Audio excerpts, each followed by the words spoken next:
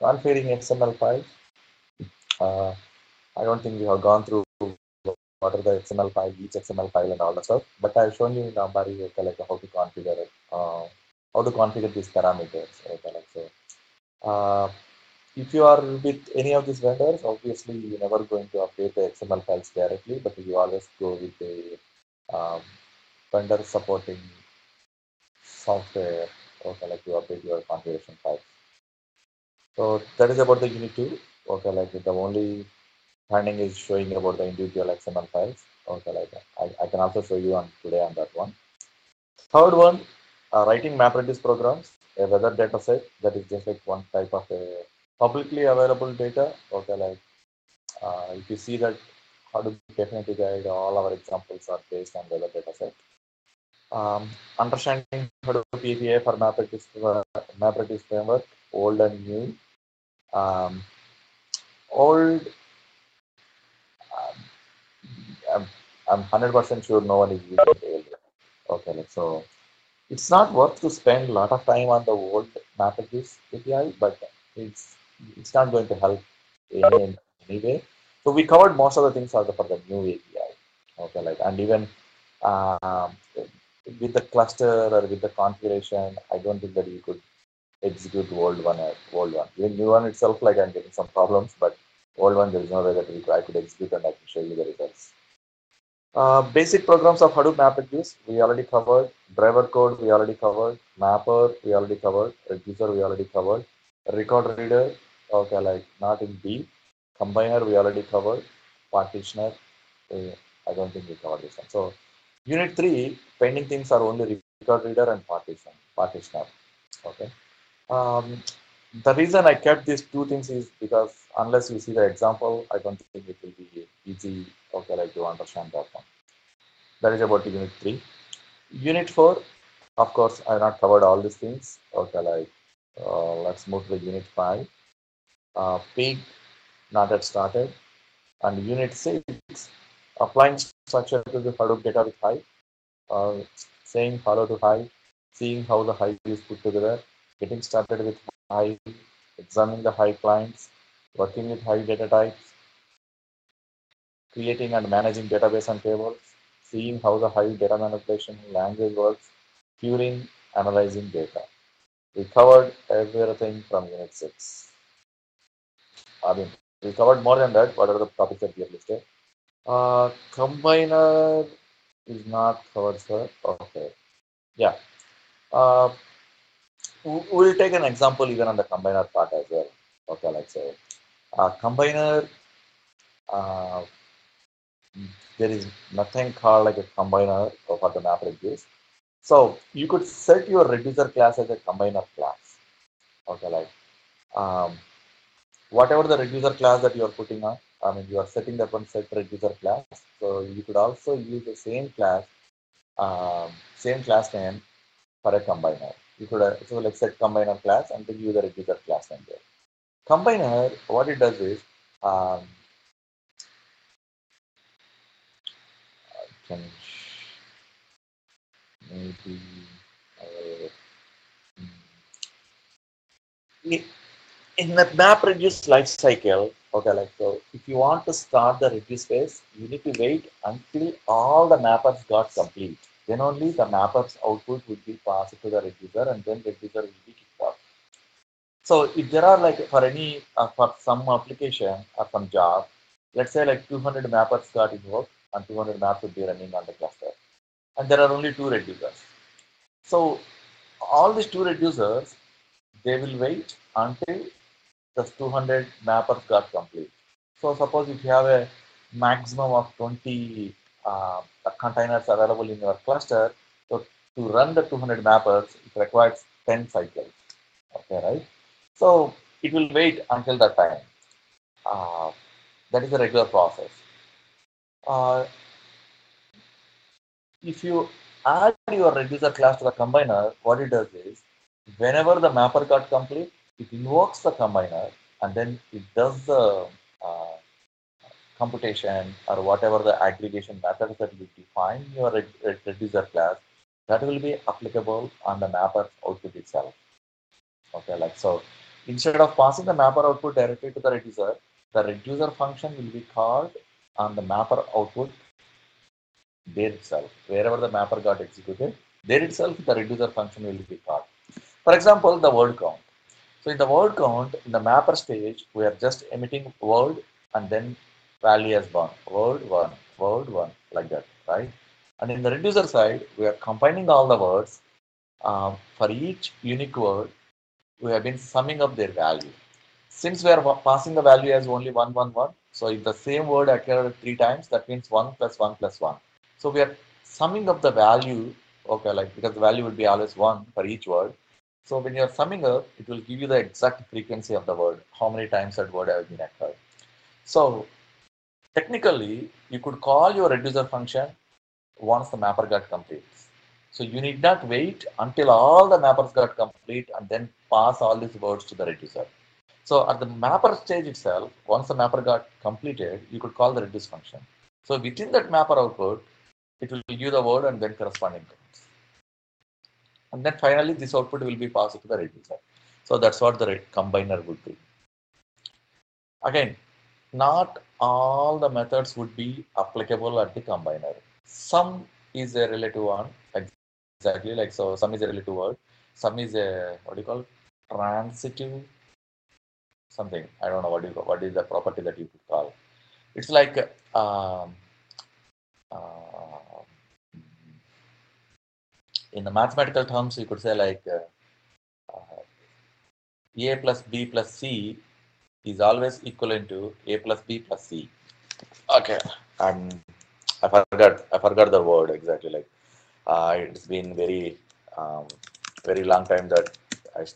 So a plus b plus c equal to a plus b plus c.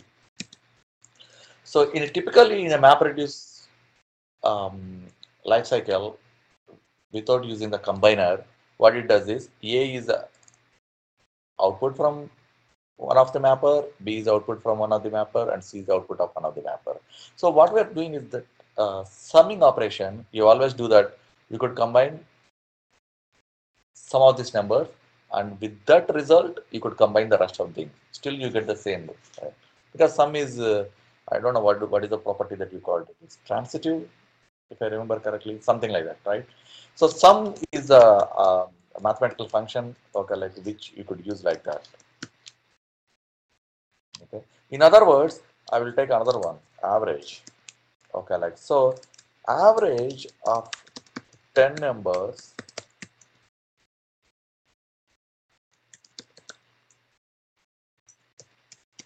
is not equal to average of three, um,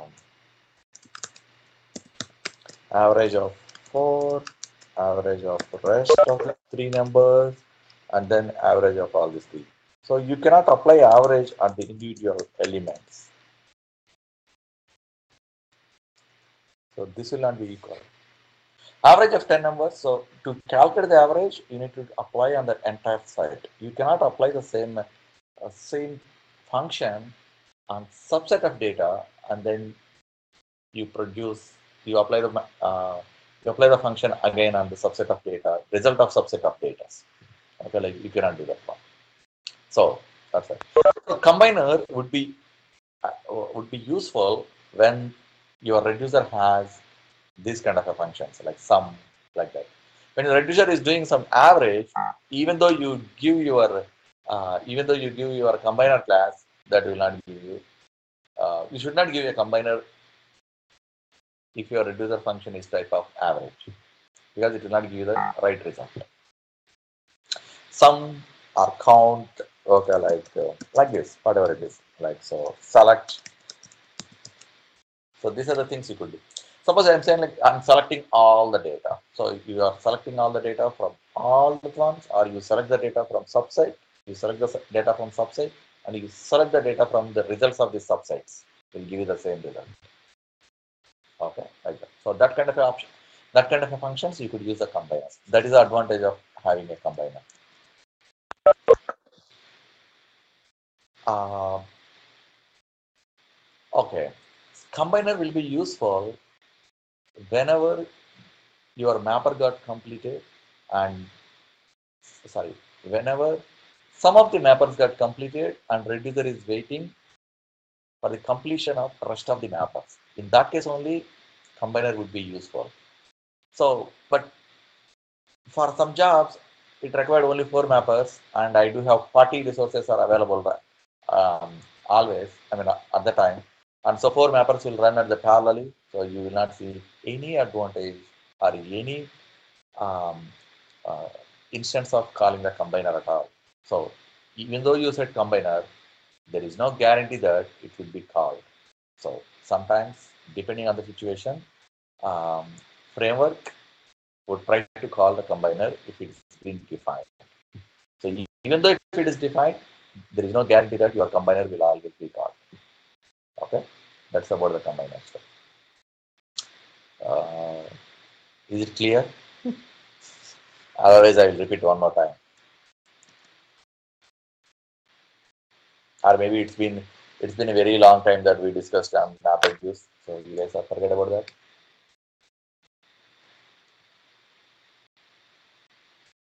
I think only JNTU Vijayanagaram is the only people like who logged in today.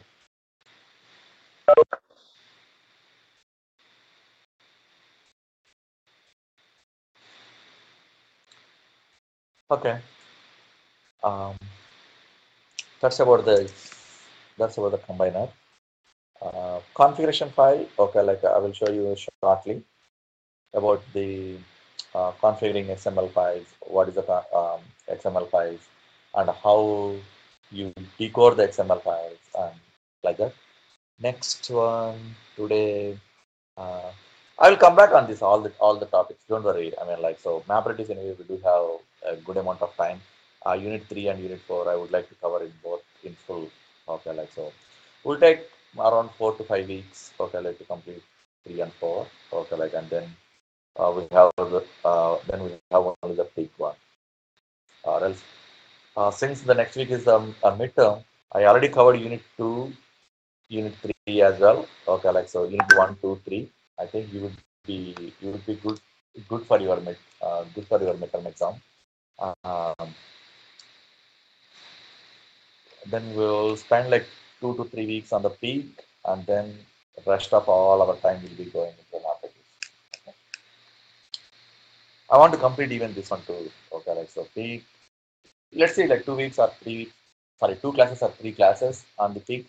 I think that would be enough really because in the syllabus, pig is really little bit.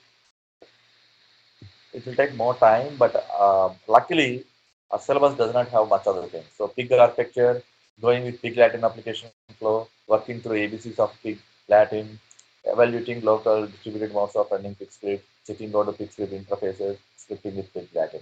So the scripting with pig Latin is the bigger topic. Okay, like typically it will take 2 classes or 3 classes, and rest of all the things will take only 1 class. Okay, like so explain about that.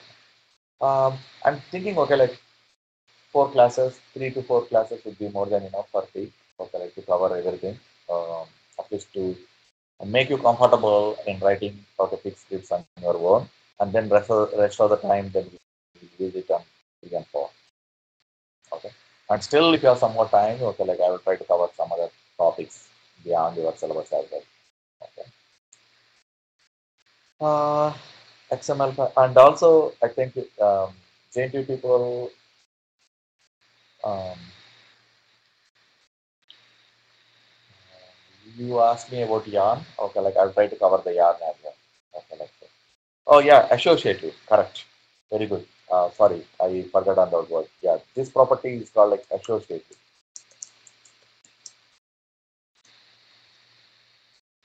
That's good. Okay, thanks for reminding on that. Yeah, any function of type or nature of associative. So for that kind of a functions, you could define go ahead and then use the same thing as the combiner. Okay. Anything other than associative, don't do the combiner. And if you give, it will produce the wrong results. Okay. Okay. Um, Any questions on the high? Are you comfortable in the high?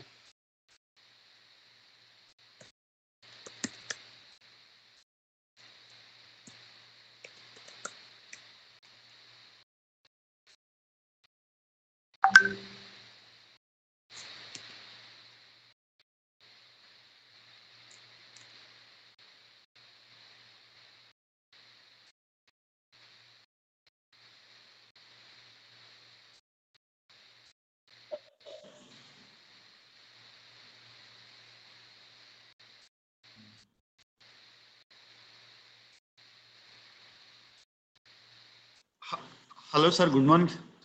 Yeah, good morning. Sir, actually, can you cover that JSON part, sir, again? Oh, JSON. In high JSON, it's not working, right? Okay. Yeah. Um, yep. Uh, I did not get a chance to look on that one further. Yes. We'll do that one too. And also, sir, in the last class, some of the participants were asking about what software that you are using. Actually, they might not have heard about the Ambari, sir. Actually, they might be asking about you to install Ambari, explaining the steps how to install Ambari. And through Ambari, how you install that Hartan works. I think they might be asking about that, sir. Yeah, I think we already covered that, right? What is Gambari? What is Hattenberg? Okay. Otherwise, I will repeat one more time today. Sir, actually, Um, how to this is some install that part is, I think, something that is um, installation. It's not installation. You are not going to learn even if I show you that. Okay, like so. Installation. When you learn the installation, when you do installation on your own, that is the only way. Like so. ah, Even though I show you, if you have the recording and all that stuff, I don't think you will install. Trust me. okay, sir. But anyway, I will explain you a high level, okay, like how to install um, Hardenberg cluster or how to install a Cloudera cluster and all that stuff.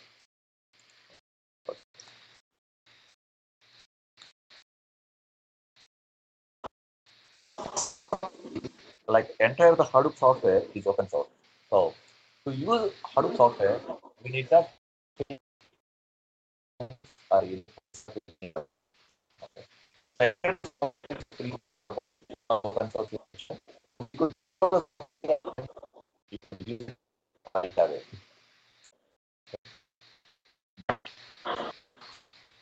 Even though it's available,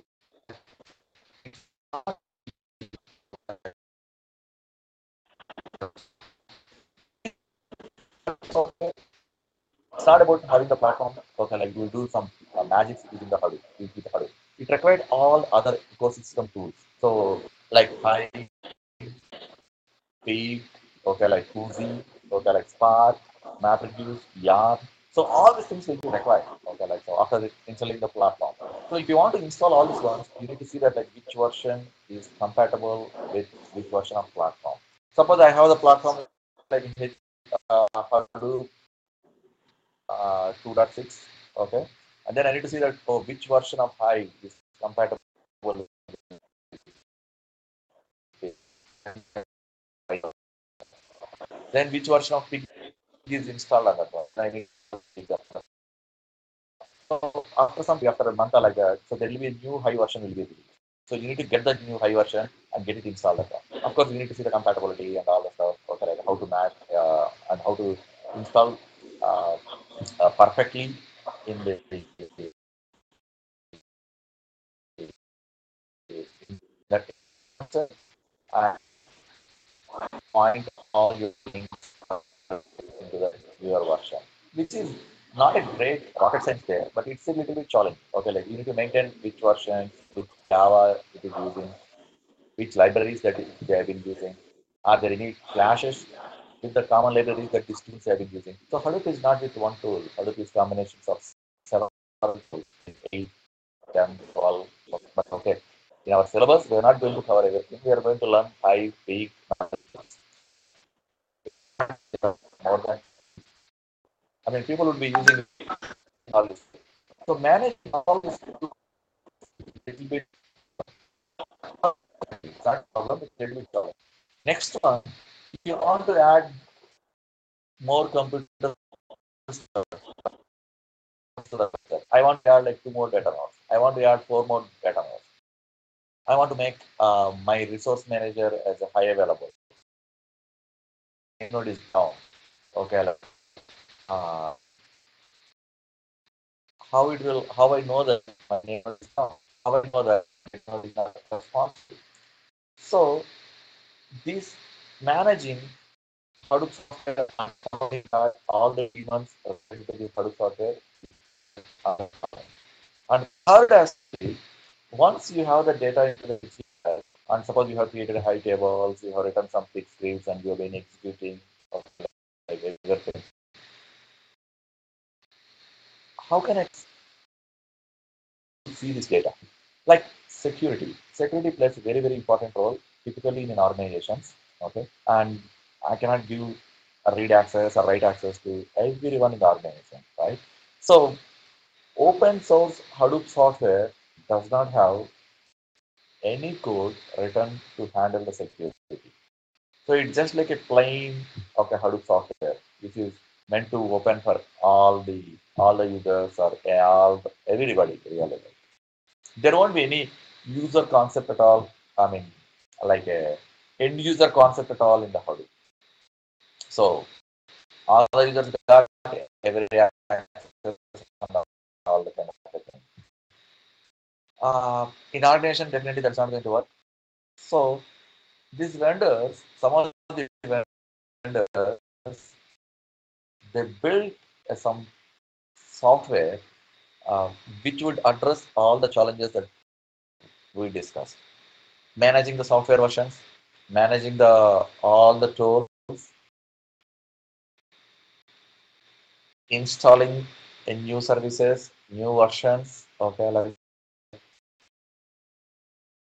managing the cluster, that means adding the nodes, removing the nodes, okay, like daemon from one node to another node, okay, like that.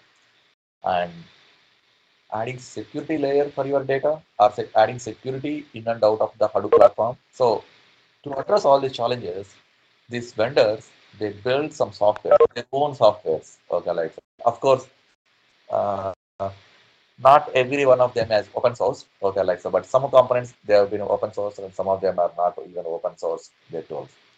So one of the vendor is called like Hortonworks. Another vendor is called like Cloudera.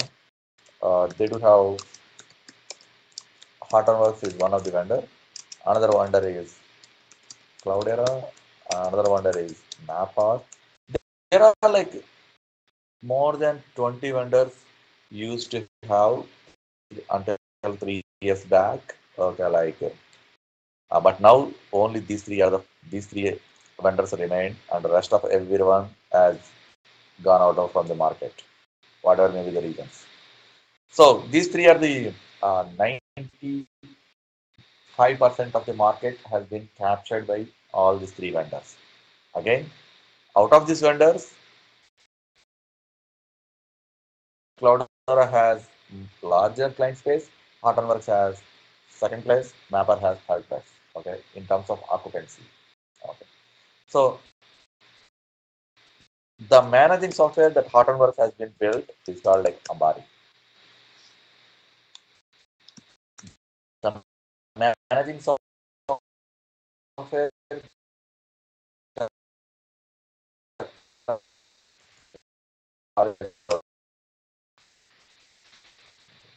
Mapper also I think some remember the name exactly. Okay, like so, but something related to that.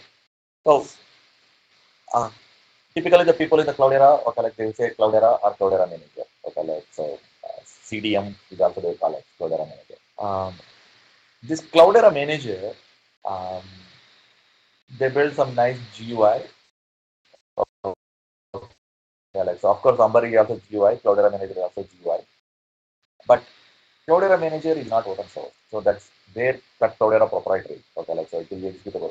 You will not be getting any code or anything like that. So some of the components in Cloudera suite are not open source. They're built in Cloudera organization. So they're not open source any of their technologies. Whereas Hortonworks, their concept is since they are using the open source software, so they would like to contribute to open source.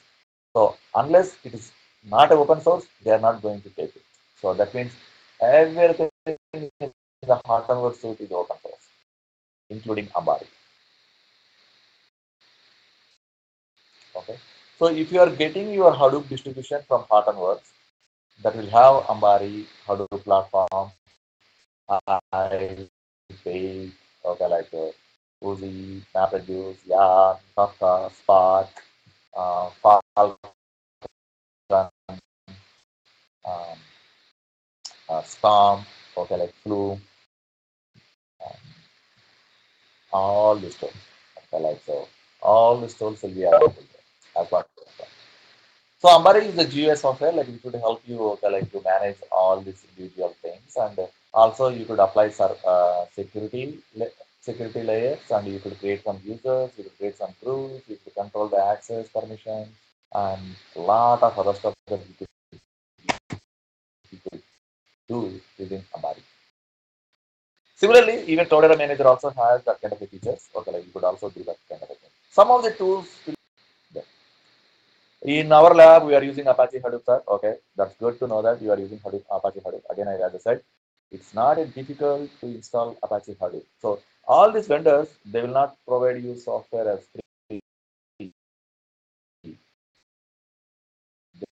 They will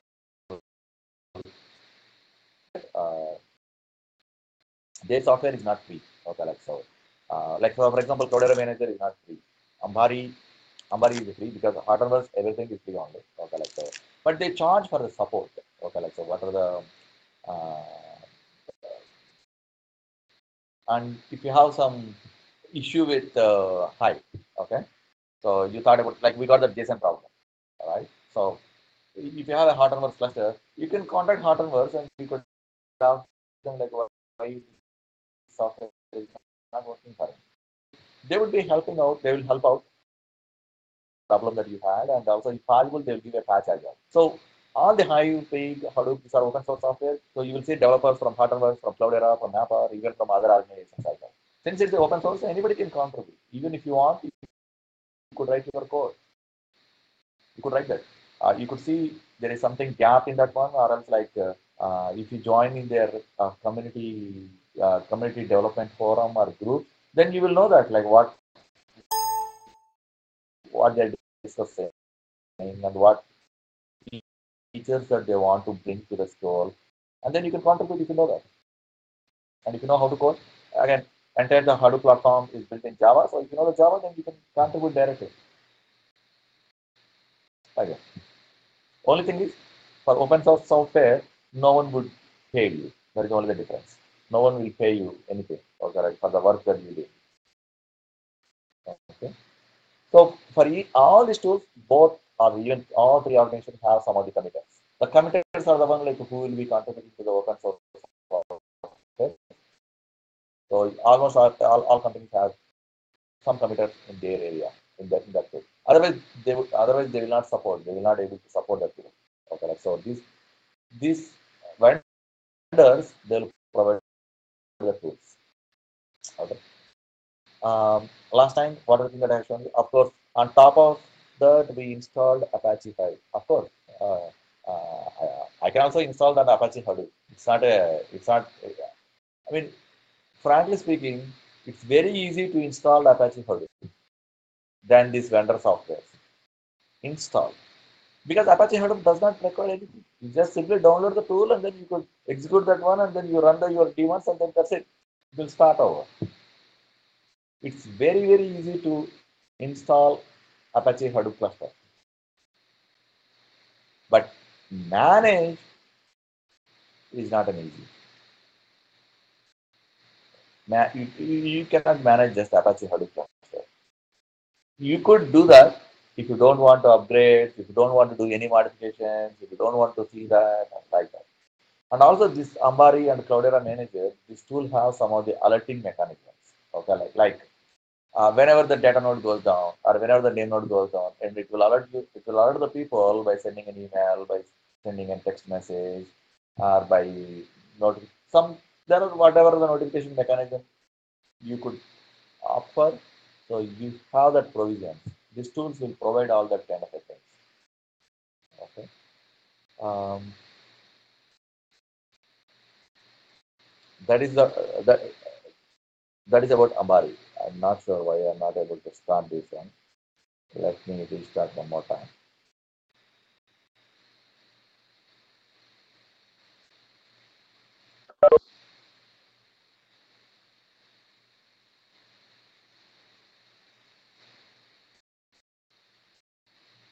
Okay. Um, Install of the Ambari, install of Cloud Era Manager. As I said, like if you download your Hadoop distribution software from Patternworks, that will come automatically with Ambari. Okay. If you download your Hadoop distribution from Cloudera, so you will get Cloudera Manager automatically. Okay. So first 30 days or 45 days, they will give you a free. Then after that, they will try to charge. And these vendors, I know they're even the costing and everything. So they will charge you based on node. So if you have 30 node cluster, then each node will charge you something. Okay.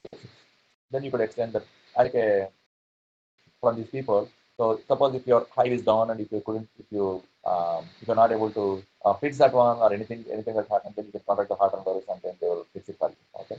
This is the open source software. That means you will see a lot of surprises. Okay, like so. Um, it's not a it may be well written code or it may be well tested code, but integration, okay, like and then when you really use the software, uh, it may work or it may not work.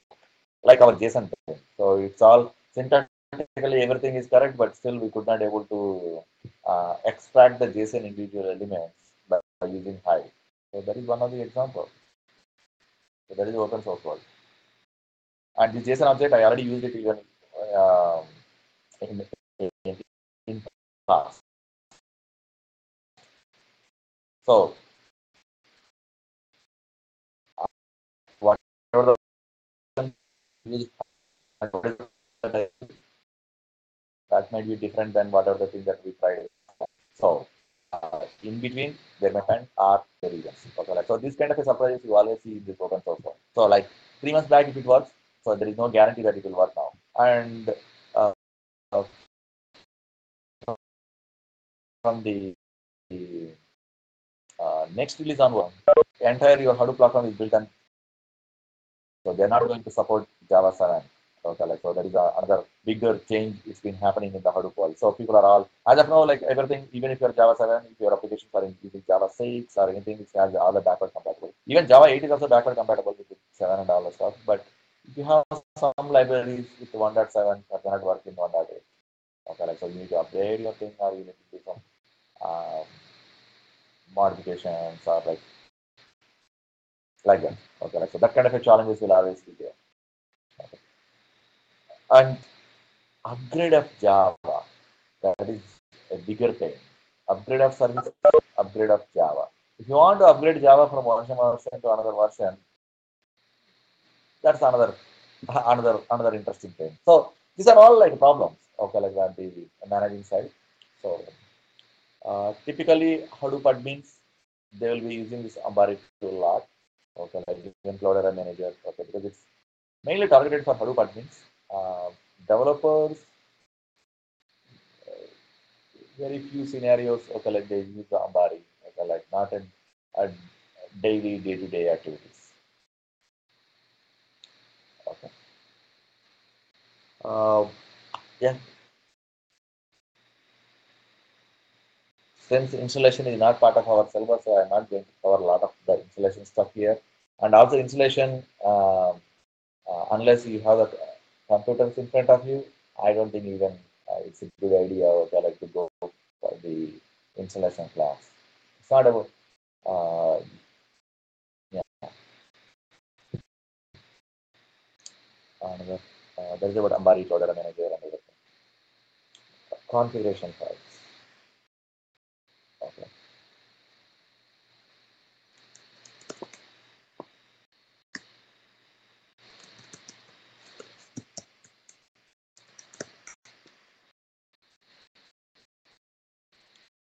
Um,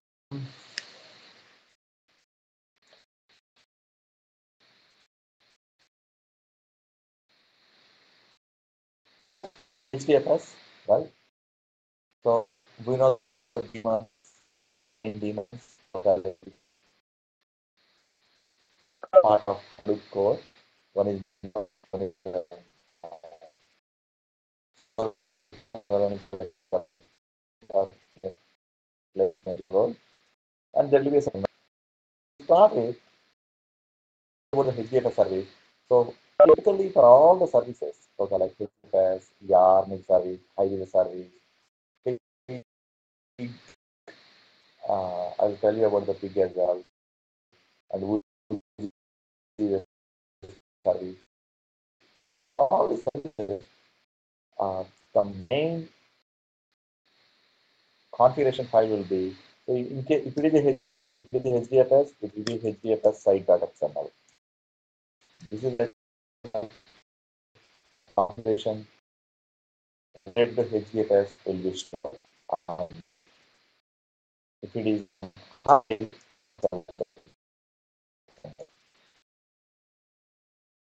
okay, like it will be site. Okay. For all these services, there is something called like a core site.xml. So this is the main core for the entire Hadoop platform. Okay. So, so we'll see that where is this core site.xml, and then from there I will show you the uh, would be like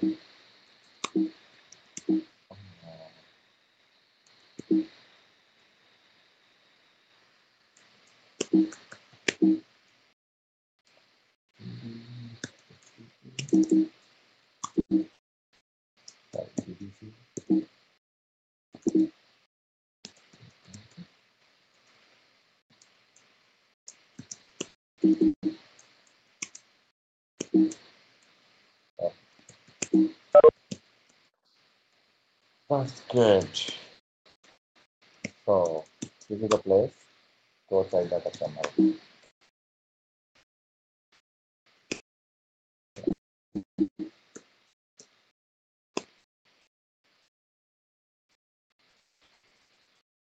Related to the Hadoop platform core will be stored in the core site.xml. So this is the main file. Like I said, this is the heart of the Hadoop platform. So there are a lot of parameters which you will be interesting. Okay, like in this XML file. All these daemons have entered the platform has configuration files as XML. Um, from Hadoop 3, as of now we are using Hadoop 2.8. Okay, like so from 3 onwards they are going to change this one. So configuration files will not be in XML. There is some initiation on the open source community, move it from XML to some other formats. I don't know what is the format as well. I think it's in JSON, I guess. JSON or some other format, they're moving from XML to JSON. But there is some community, they want to keep XML files itself. So there is some discussions are going on, and I'm not sure to which direction that people would be inclined to. Um, But anyway, as of now, okay, like and for this until the end of this year, all the kind of configuration files will be in XML format only. Okay. Uh, the first you will see this one. The all the configuration file will start with the configuration and then end with the configuration tag, and it will be on this. It will start with the property and with property tag. Each property has name, value, and its type. So here it said there's final. I'll explain about what is the final value. So property, each configuration parameter is enclosed in this property tags, and what is the name of the configuration, and what is the value that currently, and what is the type of that one.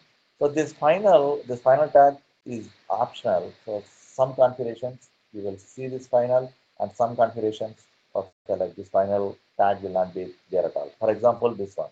You see this one does not have the final tag. So it's like that. Property in the property wise, I mean, I could say it's key value pair, but exactly not the key value pair. Okay, let's say it has name, value, and then final. Okay. Name of the configuration, value of the configuration, and final. What it does is, if the final is set as a true, that means um, we cannot modify this one after starting your cluster. So once you start the cluster, you cannot modify all the final variables, all the final configuration variables. But rest of the things you could modify even after the starting of the cluster project. Some configurations may require to restart the daemon, but even if it is final, okay, like uh, they are not supposed to be editable. So since it is a file, I do have the right access, and if I have my Apache Hadoop cluster, I will go there and then I modify this without knowing. So what happened is your cluster will become useless. You are not able to access any of the uh, cluster data, or like when you try to attempt a final configuration variable. But in case Hortonworks Ambari or Cloudera Manager, if you try to attempt these configuration variables, the GUI will not allow you to update them at all. So it will be just grayed out, or else it will give you a serious warning by saying that you want to sure you want to modify this variable so that like your entire cluster data that you are going to lose, some kind of a that like that, some warning messages that it may prompt. Okay, so that is the advantage of having the vendor software. Okay, next one. So here fs dot default fs. Okay, um, and don't ask me why they named these variables like that. Um, Maybe initially they might have started with something and then people might have added or modified or extended the meanings and all the stuff. But don't go with that one. Why the name has been defined like that? But as a purpose of that variable, it's called like a default file system. Okay. Then why fs dot? Because this indicates that this variable is related to the file system. Okay. um, HDFS, and then here this is the file system name. Okay, like so you could give name like my HTTP cluster, or whatever the name of your cluster, you can give that one. But this is a sandbox provided by Hardware CI, so they have given this. So your HDFS part start from here. So HDFS colon slash slash, and this is the root sandbox.hotterverse.com, and 8020 is the port number where your name node is going to reside. That is the meaning of this variable. Next one, fs.trash interval. So it will tell you this configuration is related to the file system, and the next one will tell you is related to something related to the trash, and third one will give you, oh, this is related to interval. Many of them are like just self-explanatory, and you could read them and then you could know that. So this next one is HA failover controller active standby character GK OP retry. So I could read HA means high availability of failover controller active standby character. So this variable will indicate how zookeeper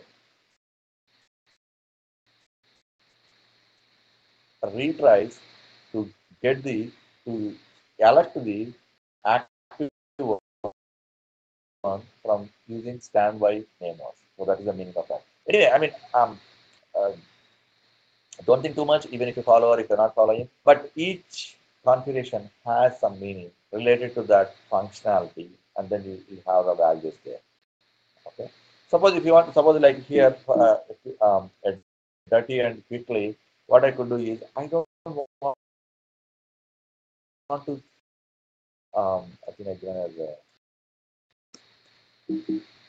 less here. Yeah. So trash interval, it looked like 360. I'm pretty sure it's a 360 seconds or minutes, 360 minutes, 1 hour is the trash interval. Okay. So I want to change it to from 360 to 480. So you could go ahead and then you could do that. And then you once you save this one, then from that time onwards, maybe you need to restart your uh, name node daemon or data node daemon, okay, to get reflect this one.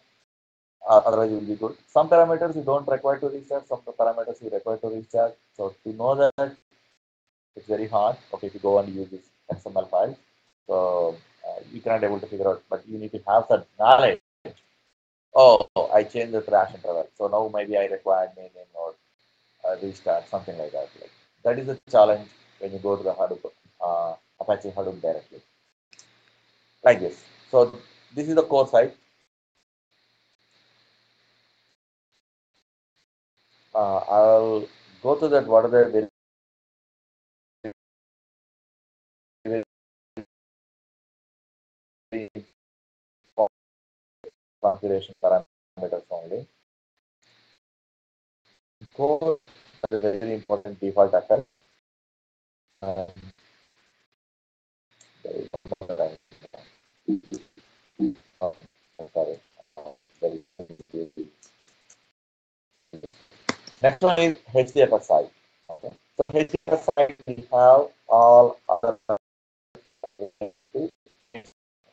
very simple. Uh, for example, I show you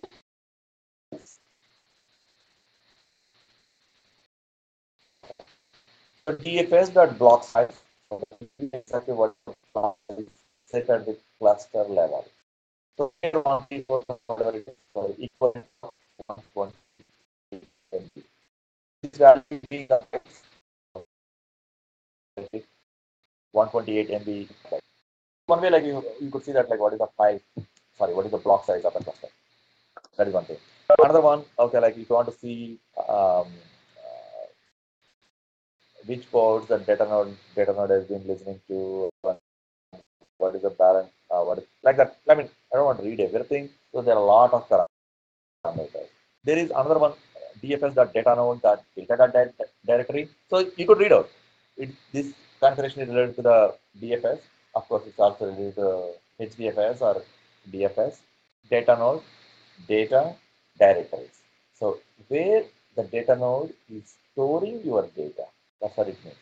As of now, it has only one directory, but in technically in the reality, you will have a lot of directories. So how many uh, disk partitions that your system has, that number of uh, values that you could provide. That is about data, where the data node will store your real data blocks in blocks. Right? So this is the directory, like that, one by one by one by one. Okay. Um, Similarly, uh, where I mean, okay. Um, if you go to Hive, Hive config, also like there, you will see that Hive side. Okay. Here, related to the Hive, it will be there. Let's go to, yeah. We know that like the Hive will store all metadata in the metastore. So you could see that what is the metastore type, whether it is a MySQL, Oracle, or Derby. Okay, like so, what kind of a metastore that we have been used? So here, this driver will tell you exactly what type of database that has been configured as Hive metastore. Here, com.mysql, so it will give you the MySQL, and this connection URL is that where the MySQL has been located. So of course, it is located on the same box here, and their connection username is called like root. Okay, like what is the password? Also, it is there. Okay. Uh,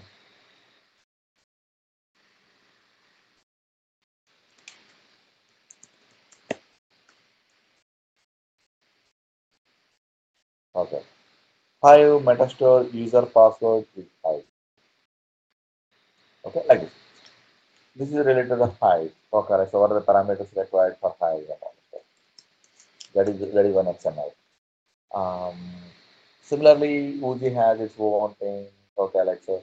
Pig does not have any of the site data XML. I can explain that one. Why Pig does not require any of these parameters. Why Pig does not have any of site data XML. Okay. whenever we are discussing about the peak, at the time I will explain you in detail about that one. Um, it's just, even though syllabus has just XMLs, but it's not only just like XMLs. There will be a um, what do you call it? Environmental shell file for each of the service. Okay, like so. Again, that will be mainly for admins, but I can give you a little bit overview on that.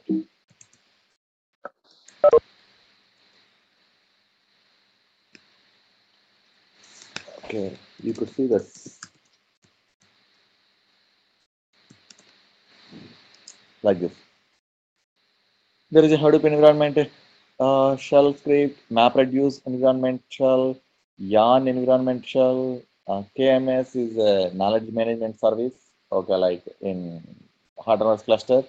But anyway, we'll see this one also. Like sometimes you may need to tweak the parameters inside this shell as well. So this shell will be used before starting your daemon. Okay, like so these are the ones. If you end up using different Java path, okay, like you need to come and change the Java home and like these parameters, what are the parameters that it has been set. So Hadoop home is one, okay, like so. When you install using Apache Hadoop, so probably you may need to set or you may need to make sure that export home or Hadoop home variable has been set properly. Hadoop heap size, Hadoop name, node initial, Hadoop OPTS, okay, like these are the Hadoop options. So these are the options which will be appended to your daemons. So whenever you are starting a daemon, so it uses all these parameters and then append to that one. And also here you see the job tracker options, task tracker options, name node options, um, data node options. Okay. So this is also one of the parameters. People would tweak this file as well.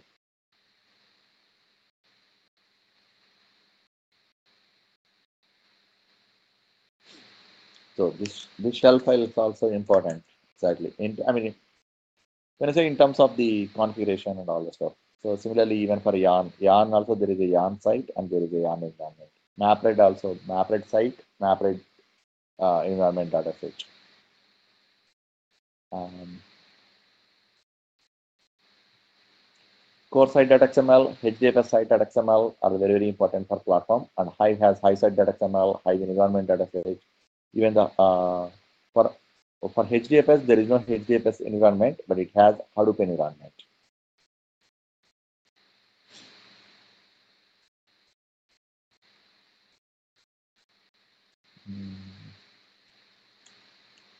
That is about configuration files.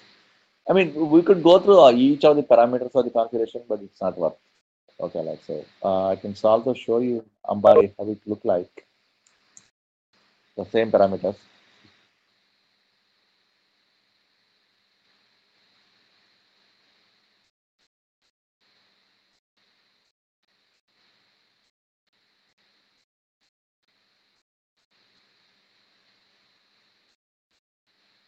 Okay.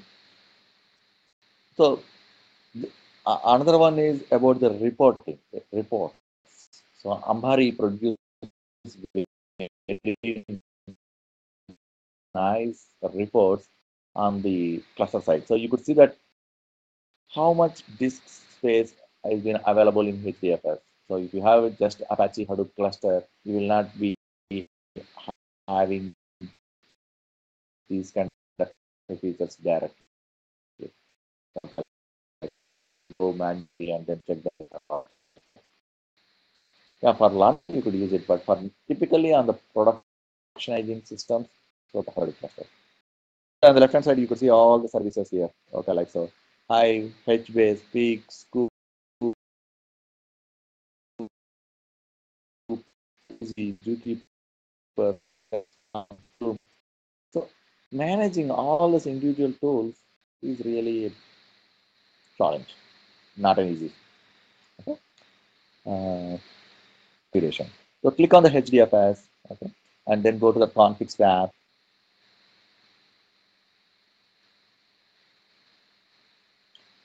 So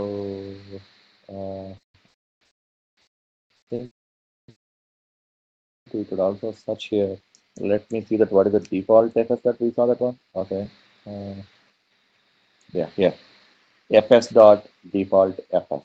So this is what like this value is the one like which we saw in the configuration file that core side data XML. So this is the one.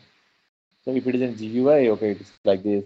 Go and then update this variable. Okay, like we'll update that configuration file. Also, when you change this, and here you could see this lock symbol. That means it is a final. If there is no lock symbol, that means you could change this value. So the GUI really will facilitate. Okay, like so, will facilitate these kind of a cosmetic things. Okay, so that it will be easy for the admin or even developer,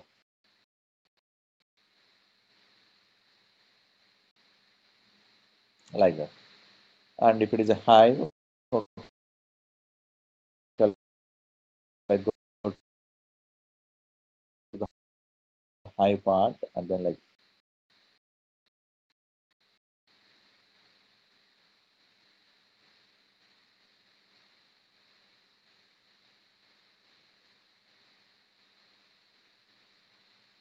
this. Okay. Um, that's about the configuration.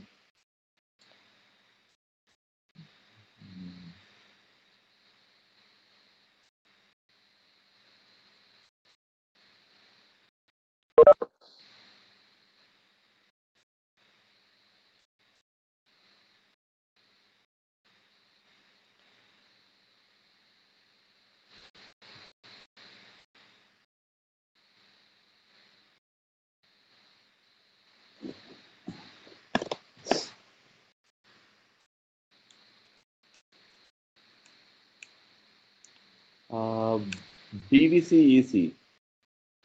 Please contact Chakravarti Garu if you are not able to hear my voice.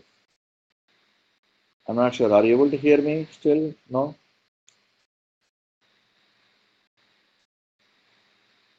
BVCEC, are you going to hear me?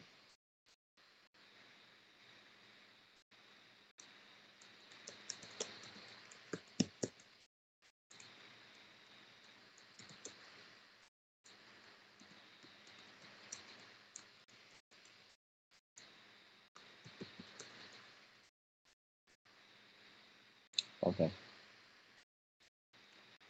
Uh, that is about the Ambari XML files. We thought about to cover something.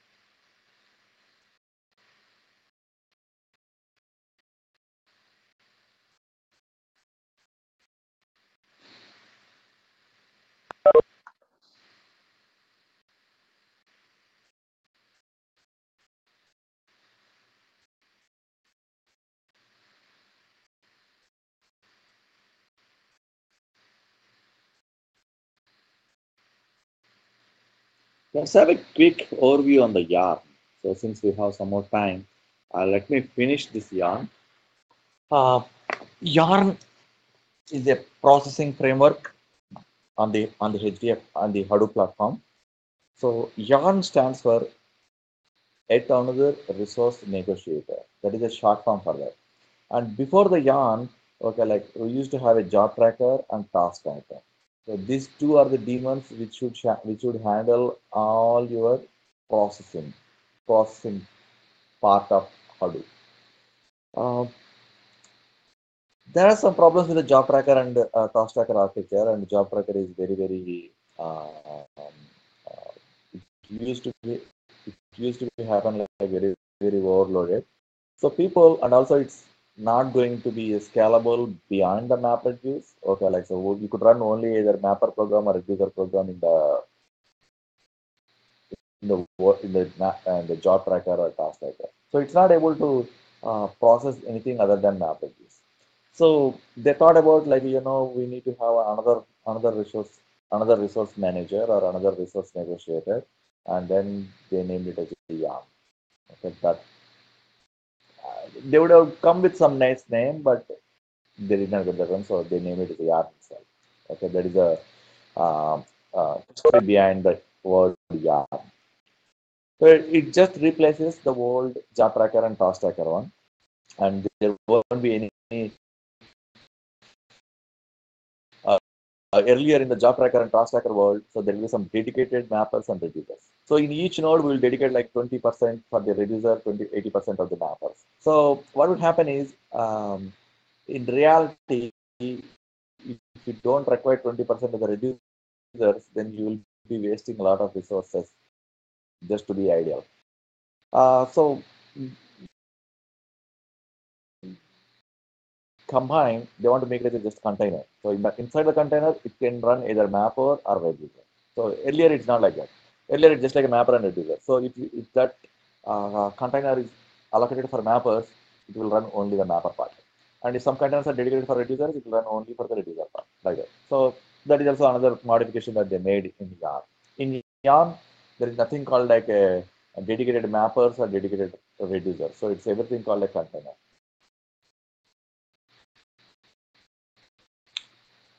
Uh,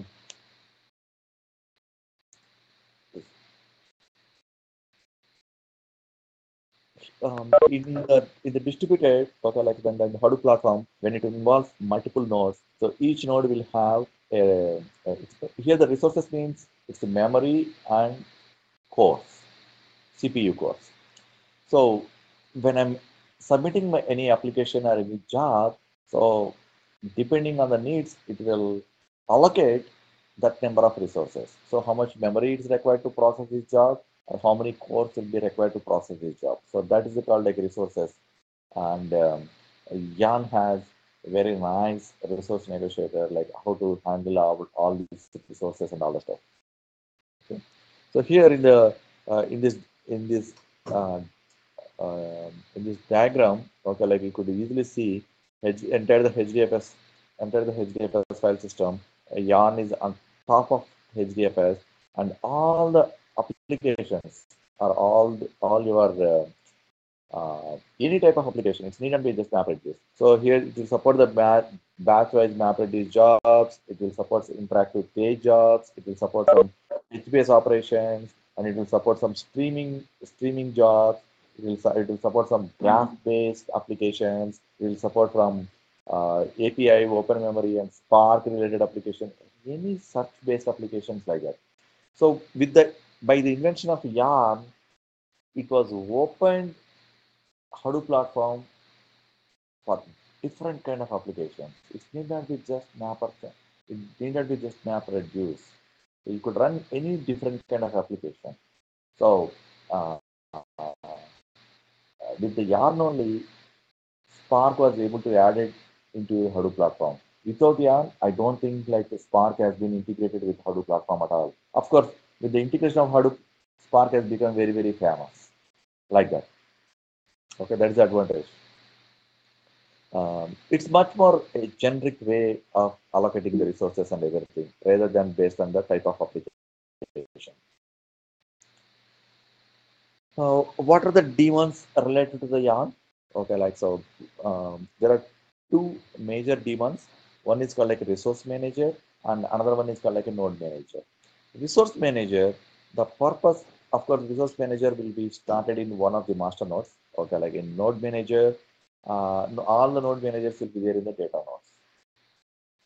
So data nodes have data node daemon and node manager daemon. And data node daemon will handle about all your storage of the data, and node manager daemon will be handling about all processing of your jobs. And resource manager uh, uh,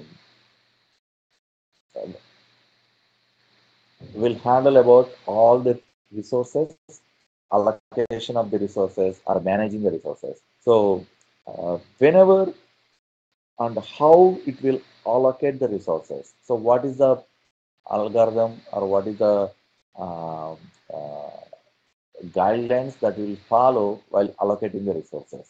So that will be called it as, that will be that rules and everything will be included as part of the scheduler, which is called like a capacity scheduler or fate scheduler. This kind of a these two terms are the very commonly used in the industry. So Hortonworks recommends capacity scheduler and Cloudera recommends fate scheduler. So um, like capacity scheduler means um, you have 10 different applications and which will be requesting the data. So how you will allocate your resources to these 10 applications. So that guidelines will be given as part of your scheduler. Okay, like in the capacity scheduler, there will be called like a capacity scheduler.xml basically, and then there you will list down all the rules and everything. Okay. Nowadays, even earlier there are a lot of differences between these two, but nowadays there won't be any difference. So all the possible combination that capacity scheduler has, you could also implement using pair scheduler. And all the combination that pair scheduler supports, you can also define in the capacity scheduler. Okay, it's like that. Um, Fair scheduler means like whoever runs a job, they will get some minimum share. Okay, like so, if there are 100 users, typically they will all be allocated with one container, and then if they at least they could start some job like that. Okay, like and capacity scheduler means depending on the priority and depending on the request. If I'm requesting like 60 containers, and there is a small application requesting only 2 containers, then depending on that allocate number of resources, the part of also here a feature called defining the queues, hierarchical queues. So you could say production jobs versus jobs versus research jobs like that. So if I'm submitting some query related to my research, that will get least priority. And if I'm submitting a query related to my production job, that will get prioritized and more resources will be allocated to that. Okay, like unless there is no production job, then jobs will be given.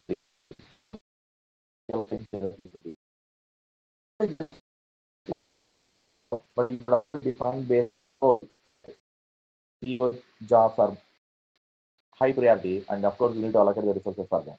Next level is CTO, next level is a manager, next level is a tech lead, next level is a developer, like that, based on the user names or user IDs, like that. Next one is the node manager. Um, Before go with the node manager, let me talk about container first. What is container? A container is an atomic quantity, atomic level, which will be called as a certain amount of memory and CPU. Okay, so a container is nothing but like you could say like 4 gig of memory with one core. So that is a container. That is the atomic level that any container will have. Suppose my system has, we took the example as 4 GB plus one core is called like one container.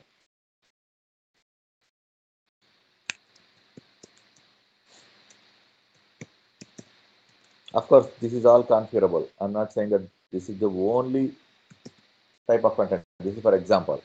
And my system, like I have 10 data nodes, and whereas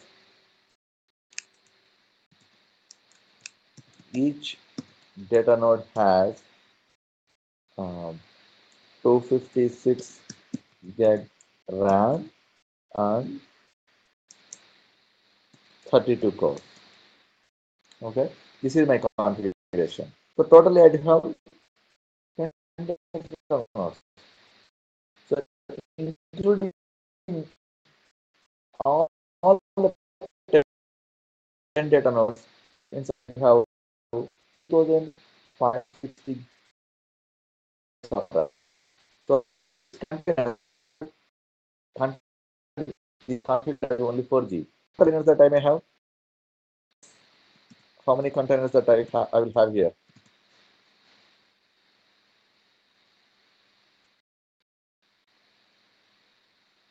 Anybody? You can have only 32 containers because the cores are 32. Yep.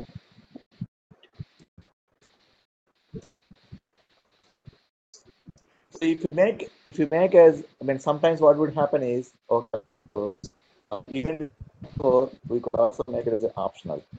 So if it is available, then we'll allocate a core. Otherwise, we'll not allocate a core. I mean, core. Why it will be optional? Because whenever you have some Unix system, cores are always extensible to the virtual ones. So one core will be shared between two processes like that. So it will be treated as two cores.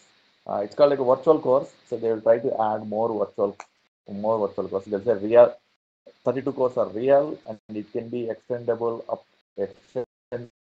to 256 cores like that. Okay.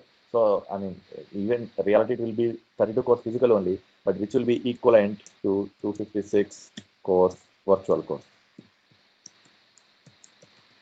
So whenever you see some of the system configuration, okay, like you could also see like that. So we could here one core, I could say like one virtual core here, just to make our still it's wrong, right? Uh, uh,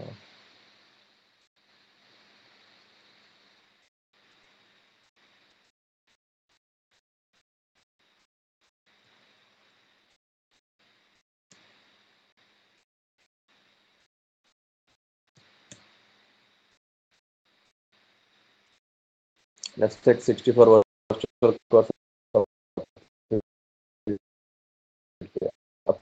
It can be yes. You know, have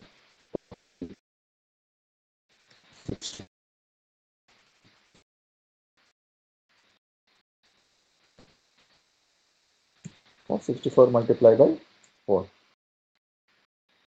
And since I have 10 data nodes, we'll have 640 containers.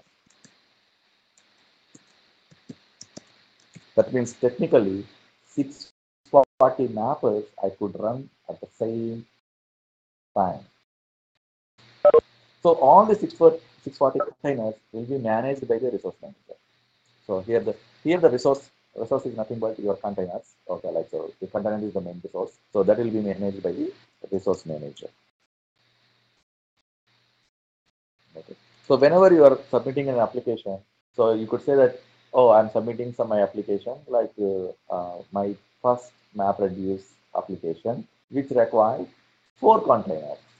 Then it will give a resource manager will allocate the 4 containers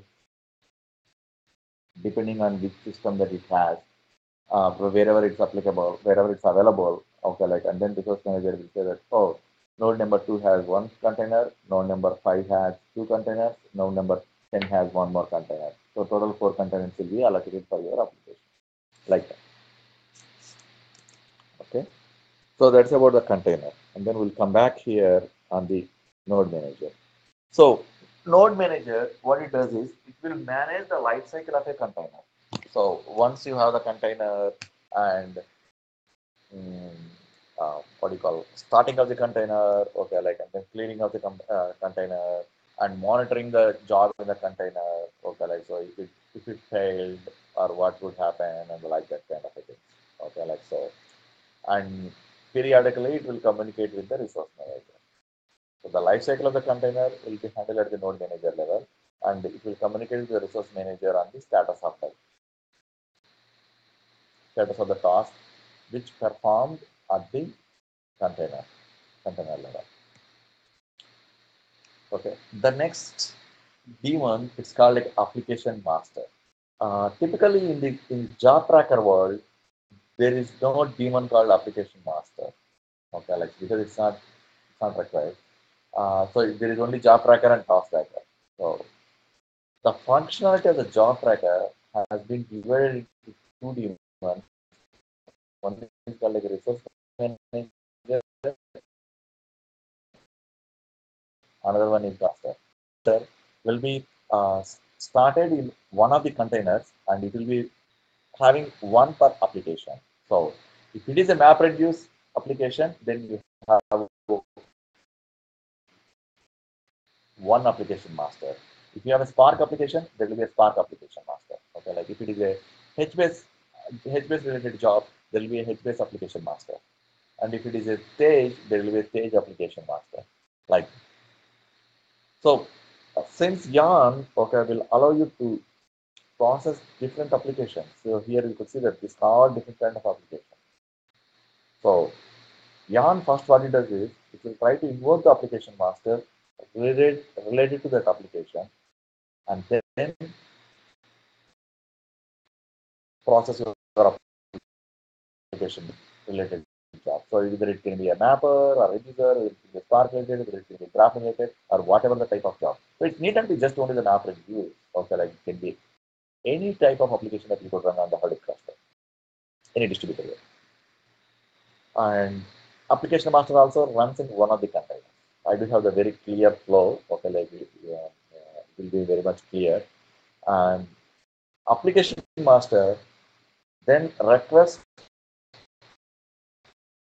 more, more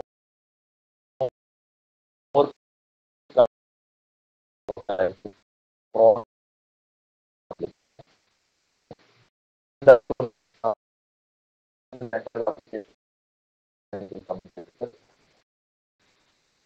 um,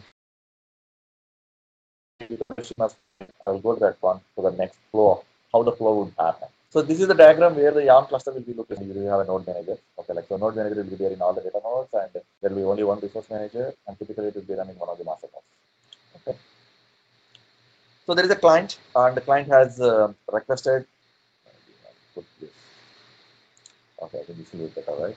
And client has submitted an application called my app. Okay, like so I submitted an application to the cluster. Next one, resource manager and client will also supply what kind of a application it is. So if it is a MapReduce or whatever it is. Okay, like so, and then resource manager it uses one of the container available in this node available in this node manager and then invoke an application master in that container. Okay. Then application master requests the resources to the resource manager. So here in this example, application master requested, hey resource manager, I need 2 containers to process my application. Then resource manager has given, oh, take this one container in the node manager 2 and take one container in node manager 4.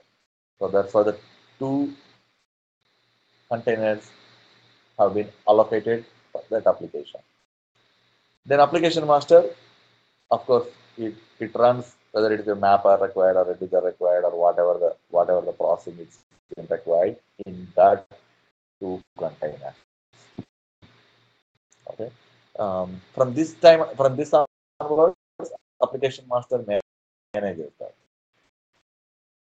So, like to completion of that task in that containers. Okay. And once it is done, then application master really it will inform back to the resource manager by saying that it's got completed. I don't have that on the flow, but that's what it happens. Uh, Suppose you submitted another application, okay, like called your app instead of my first app is called my app, and now I am submitting another application called your app. And here, the resource manager, the flow is same. It starts application master related to the your app, whether it can be a Spark, HBase, MapReduce, Stage, or whatever it is. Okay, it starts in one of the containers in the node manager.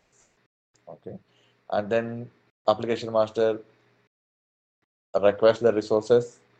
Okay, resource request, and then resource manager produces the containers. So here the container is available in the node manager 1, and second container is available in the node manager 3. Okay, then application master process them, and then again back. Once it's been completed, the containers will be given back to the resource manager. So that is the flow.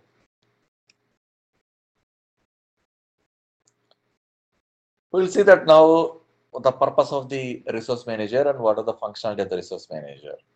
Everything, all high level. So it manages the nodes. Whenever a new node has been added, so resource manager updates the list of the containers available, list of the container, which other things are, uh, what is the memory, total memory of that node, and all that kind of a things. Also, it receives the heartbeats from these node managers. So every 10 minutes, I think, node manager will always send out a heartbeat messages to the resource manager. It will simply tell that one, oh, I have total capacity of 40 containers, and 2 containers are available right now, and 38 containers have been processing, something like that. So it always sends that heartbeat message. So with that heartbeat message, resource manager knows that which resources are empty, which resources are working, which resources are idle, like that.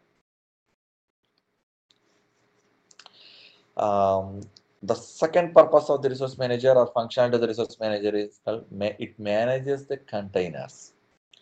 So that means it handles application master request to the resources. So application master may request, I need 30. So if only 5 are available, it will allocate the 5, and then it will wait for the availability of the rest of the containers. And then whenever they are available, then it will try to allocate that one to the application master, like that. And whenever some containers has been expired, okay, like then the resource manager will deallocate them to the needed ones. Okay. Also, it follows some scheduler while allocating the containers. This resource manager will follow some of the scheduler or hierarchical rules. So what is the priority that you've been set? So if I'm a Hadoop admin, if I'm a Hadoop admin, and if I'm a manager, okay, like I need to get high priority when allocating the containers, when allocating the resources, like. And these are all related to containers. Next one, it manages the application masters. So it invokes the application master, and also it will deallocate the container allocated for the application master as well. So both of them. Uh, it manages the security as well. Okay, like so when you have, I mean, security in the sense like I'm a user, Kiran, so I'm not